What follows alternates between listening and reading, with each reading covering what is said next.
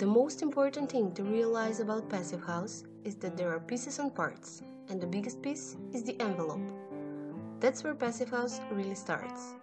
The envelope means that the building is airtight, thermal bridge-free, and has continuous insulation.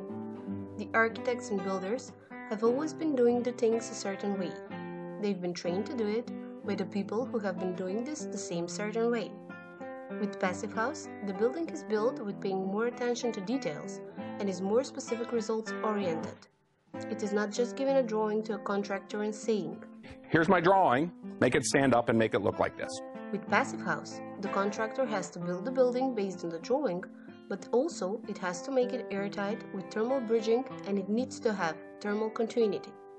And it's a new level of details that people in the field are still not used to.